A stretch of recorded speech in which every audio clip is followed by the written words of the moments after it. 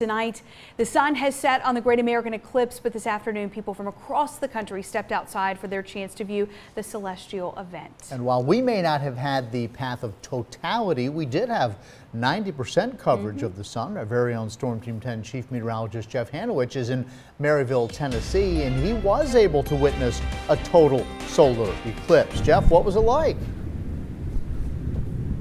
It was absolutely positively amazing, John. And what was interesting is right here on this very location, 16 different states were represented here. Indiana, Michigan, North Carolina, New York, New Jersey, the list goes on. Also 4 different countries, Australia, England, Belgium, and Germany. So this really was a world affair here in Maryville, Tennessee. Now, earlier in the day, we met up with the Samsel family. They are from New Jersey, and boy, did they ever come prepared for the big day.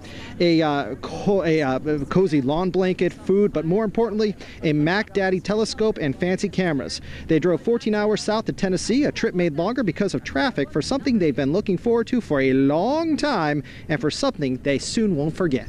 We found out about it 5 years ago, and I said to my husband, we will be there for totality. I have my total geek on. I'm very happy about that.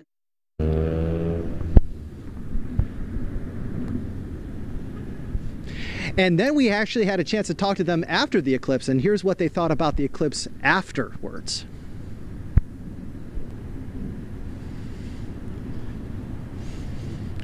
They summed it up beautifully. I talked to the wife, the husband, and the 2 kids, and they said things like they were in awe. It was pretty. They said it was like something they've never seen before. And I said, was it worth the wait? And they said, we'd wait 500 more years for this to happen again. Join me in that club. I was in total awe as well. This was a sight that I will never forget for as long as I live. Frankly, you should have heard what people were saying in the lawn area with me. They're like, you don't know what you're missing if you didn't see it. So we were very lucky to be here today, guys.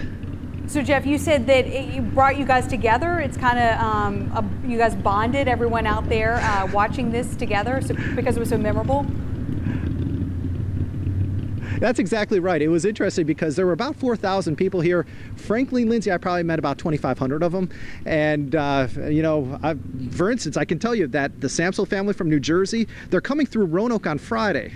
And they are going to come watch the 7 o'clock newscast at WSLS. So we made pretty good friends with the Samsel family, and we made a lot of good friends with everybody. We sat next to a guy from Germany, we sat next to a lady from Belgium, and these are friendships that hopefully will last much longer. There was a lot of exchanging of emails and phone numbers amongst about 1,000 to 2,000 of us today. Reporting live here in Maryville, Tennessee, I'm Storm Team 10 Chief Meteorologist Jeff Hanowich.